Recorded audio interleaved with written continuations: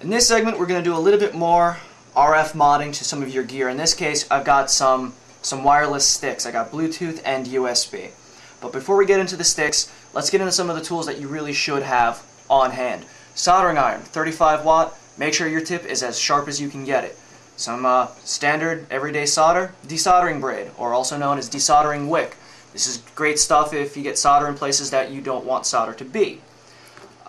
Tools, we got some form of small little pliers and such. I've got some surgical equipment, but needle nose pliers or even tweezers will do just fine. But two of the tools that I've actually made myself, I took some X-Acto knife bodies, some hobbyist knife bodies. This is just housing a standard sewing needle. This makes a very nice precision pick. This is actually one of my homemade lock picks, also inside of an X-Acto knife or a hobbyist knife body. Also good for poking around some very small surface mount stuff. Cutters, strippers, having some kind of desktop vise, which I've got right here. I'll zoom up into a little bit later. Multimeter, continuity check to make sure that all your connections are nice and solid.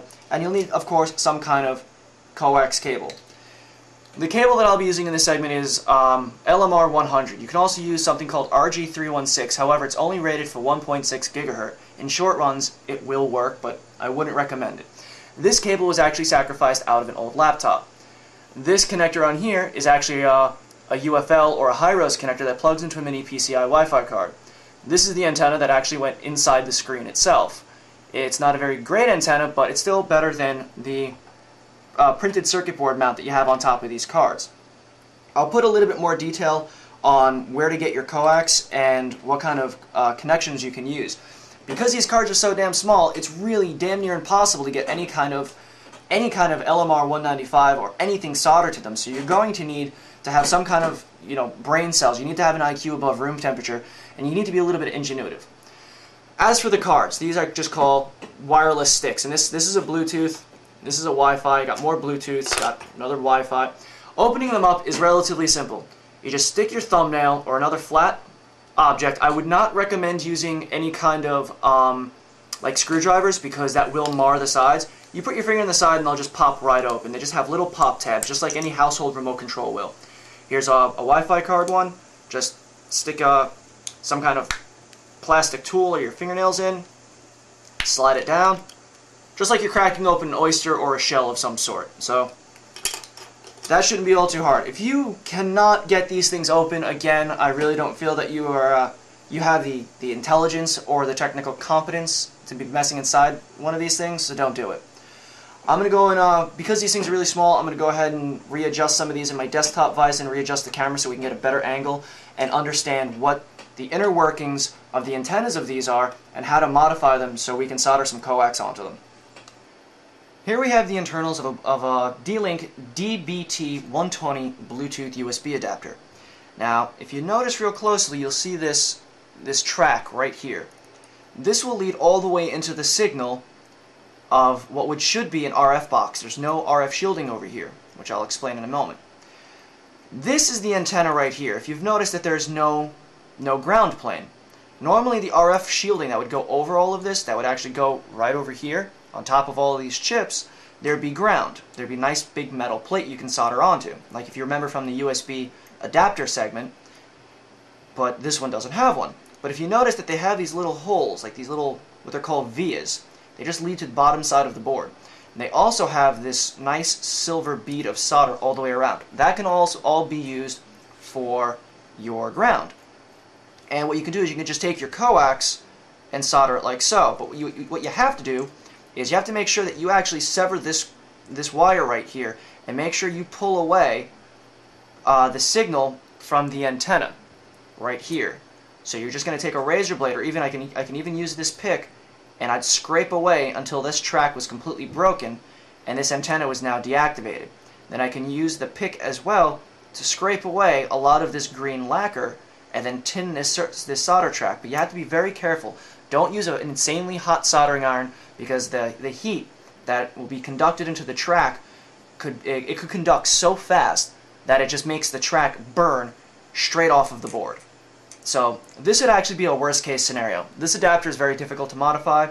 I'd stay away from it if possible, but usually when you buy a USB wireless stick, Wi-Fi, or Bluetooth, you don't know what you get until you've actually purchased it, unless you can get the FCC ID.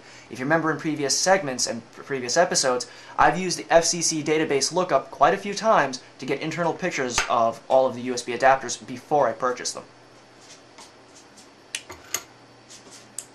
Here we have the internals of a very generic, like $11 or $8 USB Wi-Fi adapter.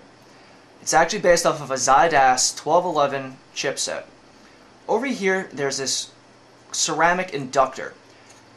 An inductor is a coil of wire, and this inductor over here will actually take the place of that coil of wire that was on that printed circuit board. This is actually a very poor antenna. This is the signal wire right here, and then it leads straight up this way to an inductor, which fools the card into thinking that there's a set amount of wire. Now, later on, most likely in an episode or two, I'll be getting into antenna design so you can understand why this doesn't work very well. But here's also a very awkward property that I've noticed that a lot of manufacturers are doing. This wire coming underneath the RF shield is usually the signal wire. This is where your signal comes from. But if you notice, it loops back around to the metal shielding. And if we actually take the multimeter and put it to a continuity test, we can verify that the shield and the signal are tied together.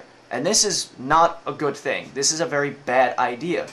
So what you have to do is, first you'd have to remove this component right here. The second thing you'd have to do is actually break away to make sure that the shield is now separated from the signal, because that is just not a good thing to do. That's just, I have no idea. The only thing I can think of, I've talked to Ophidian, I've talked to Dave, both of them into amateur radio, as well as 2.4 gigahertz wireless. That's their jobs. And neither of them, nor any of their engineering friends, can understand why this was actually made like this. The only best guess is to try to create a very, very crappy, unbalanced dipole antenna. So, if you wanted to take that off, you would take your soldering iron. Now, I'm going to try to do this on frame, but this is very difficult. And you would heat up one side. Now, I would recommend heating up, like this pad over here is actually tied to nothing. Absolutely nowhere, nothing, nada. We take our continuity tester, nothing. Not hooked to shield, it's not hooked to ground. So, that pad is just there to hold that component in place. So we're going to take our soldering iron, we're going to take our pick, we're just going to heat this up, and boom, it's gone. It was that easy. The end. From there, you just go and take, like I said, you take a very small razor. In this case, I've got a surgical scalpel, and we would just cut this track, which is very hard to do without shaking everything. But either way, once that track is cut, it's a matter of just taking a little bit of solder. I'll probably do this off frame so I don't make the segment too long. So take a little bit of solder, pre-tin it there. You can use the shield as ground, as always, or you can either just solder directly onto here. Using your continuity meter, you can actually find other various points for your ground. Usually any kind of shield or any kind of like negative voltage return can be used as a ground point. From here, you just solder on your coax as normal. You put your center conductor coming out of the coax, coming straight out of the signal, and you'd solder your ground to the ground, just like we did with the USB sticks, the USB adapters. It's just this is a much smaller scale.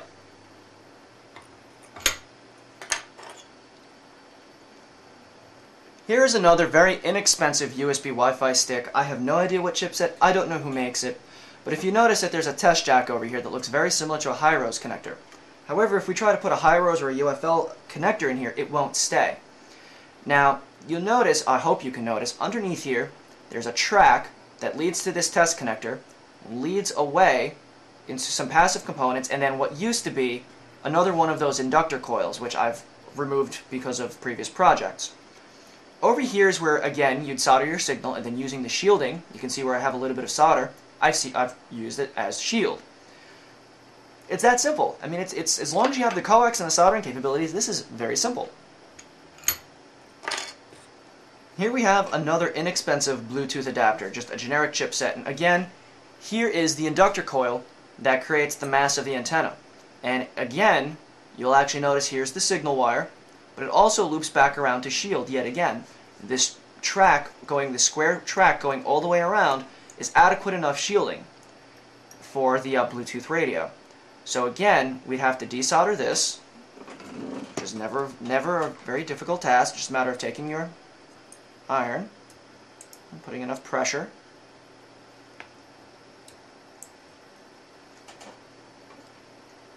There we go. Completely removed. That was the amassment of the antenna. Again, you'll have to go in and you'll have to separate the signal trace from ground, because this is just not a proper way of doing things. Like I said, the reason they do this is to create a balanced or unbalanced dipole antenna. So you go in and you break that away a little bit. You solder your signal to the signal, and you solder your shield to your shield. Just like the USB, just like PCMCIA, just like everything, just a lot smaller.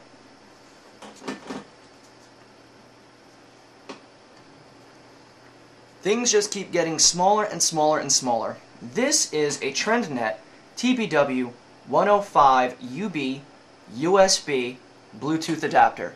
And yes, it is Linux compatible. As usual, we have a typical antenna right over here, and it traces all the way back to a surface mount component right here, which you probably can't see. But the thing that intrigues me the most is if you look on the bottom side here, they have this little solder pad, and if you remember the PCMCIA Wi-Fi segment, this solder pad, when used with the continuity meter, I've actually verified that this, let's see if I can get this on record. Here's the shield, and there's the shield of the USB. Shield of USB. Verified, that's shield. Now what I've done is, which you probably can't see, is I scraped away some of this green lacquer coating right there. So you probably just see it as a small little copper speck right there. And what I've done, I'll try to do this on film for you guys,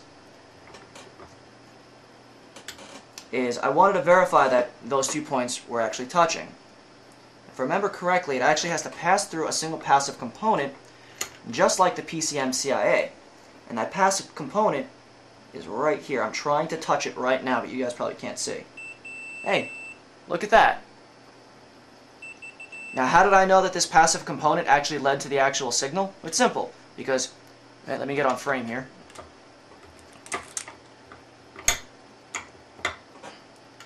It's actually quite simple. Here's the antenna. I followed the circuit trace all the way back using my multimeter. Here, let's see if I can get this up a little bit higher. My multimeter, continuity test. Here's the trace that I've uncovered that lets me test the antenna where it leads to, and there it goes.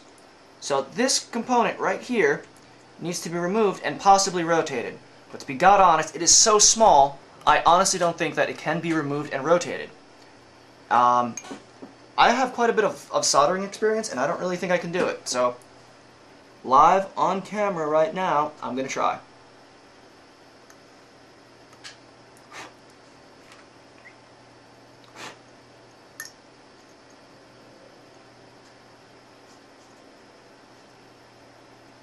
Wow, this thing is really small. Like, holy crap, this thing is really small.